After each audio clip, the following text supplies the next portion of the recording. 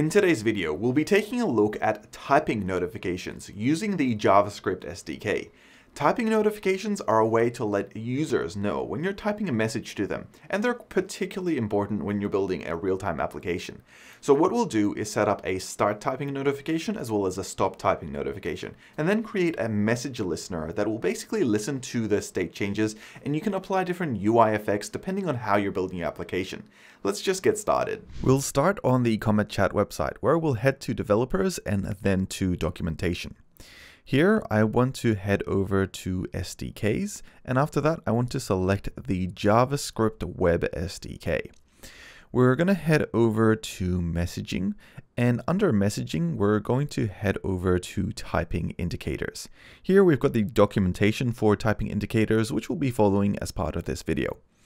Now for typing indicators, these are something that you'll use if you want to let a sender and receiver know who's typing. In order to do this, we'll be using the start typing method. This will inform a recipient that the logged in user has started typing.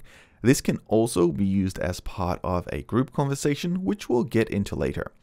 The way it works is that we use the typing indicator class, and this class here will pass in a user ID of the user you're talking to, and it will include the receiver type. We can do group types here where we would pass in the group ID instead. After that, we have a stop typing indicator, and both of these work by combining with a listener. Now this listener is mainly for real-time information where you want to trigger an event to show that the typing indicator has initialized. We use a messaging class with the onTyping has started as well as onTyping has entered methods to be able to register different UI interactions. Alright, enough theory. Let's jump into VS Code and try this out. I've got the latest version of our VS Code here with this project that we've been working on the last few videos. You can download this in the description below. Here, we're going to utilize our very first typing indicator method. This method is to let people know that we've started typing. In order to do this, we first have to define who we're letting know. In this case, we need a receiver ID. Now, I'm just going to do the receiver ID as Adrian since I want to let myself know that I'm typing. In other cases, you could put in a different user or a different group. Once we've defined this, we need to set the receiver type. This is simply by setting the value for receiver type here as CometChat.receiver_type.user or group if we're working with a group.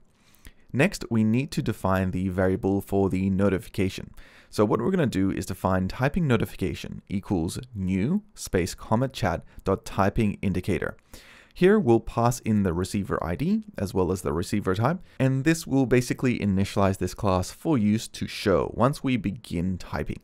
Now, in order to kick this off, we need to call CometChat.startTyping. We'll pass in this class that we've created, and this will kick off any type of notifications that we want through our listeners, which we'll be setting up very soon. Now, in this case, we've set this all up raw, manually kicking off a typing indicator. But to do this properly, you would want to do it as part of a text input, where you've defined whether someone has hovered and focused in on that input and whether they have actually started to type.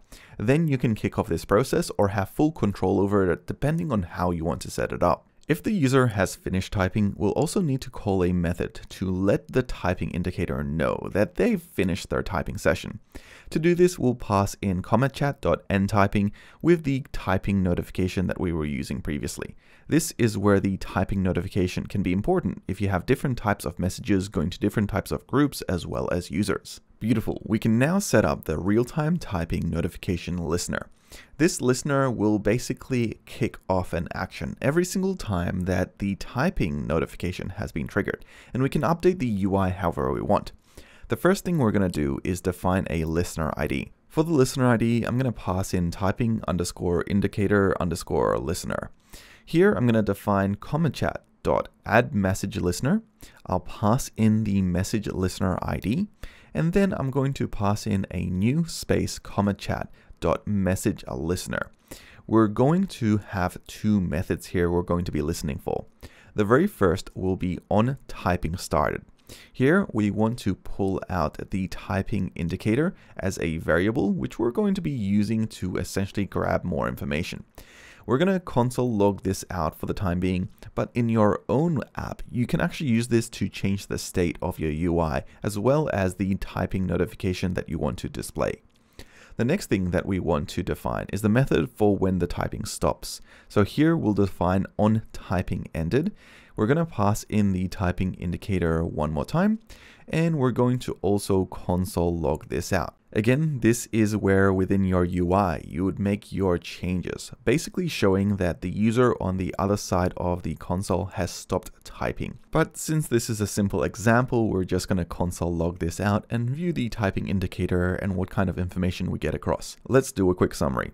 We kick off a typing notification with CometChat.startTyping. This gets captured by the listener, which listens to typing started and changes the console or the UI state. And you can use lots of different listener IDs to create any type of UI changes you want. Let me open up the Chrome debugging tools so we can have a look at the typing started and ended. When we open up the object, we get quite a few different variables here that we can look at. We have the receiver ID as well as the receiver type, which is Adrian and user.